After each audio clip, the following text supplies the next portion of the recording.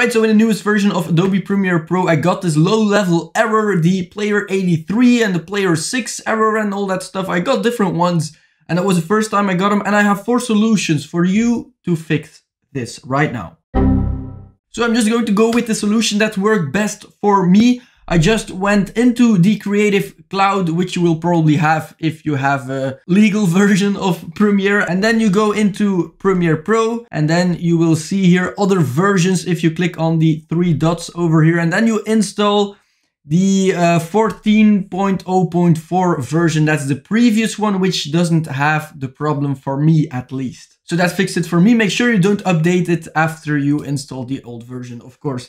Then a second thing you can do is to go into the beta apps. If the first one doesn't work for you, you can go into the beta apps and you can install the beta of Premiere Pro, which also has the fix for the legacy title tool, for example.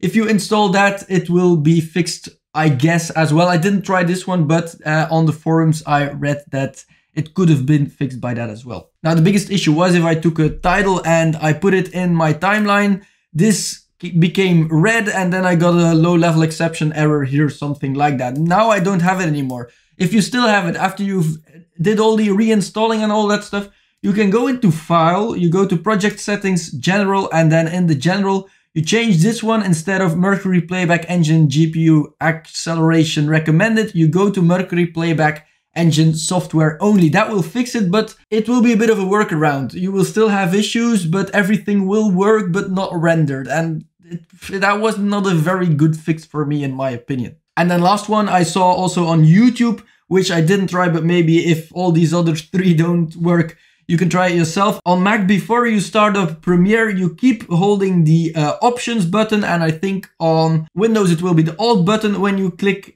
Premiere, and then you will have the option to erase all the general settings of Premiere Pro. But still, I would recommend you to go back to an older version of Premiere, which doesn't have the problem I had right now. So I'm very happy I could fix it on my own PC. I hope it gets fixed for yours as well. If it does, leave a like and a sub below for more content, and I hope I'll see you in my next video.